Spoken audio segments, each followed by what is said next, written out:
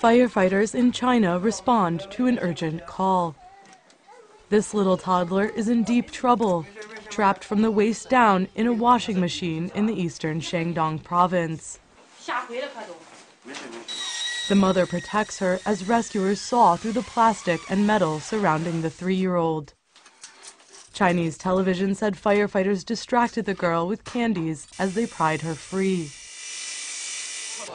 Her mother says she often plays in the washing machine, but hopefully not anymore.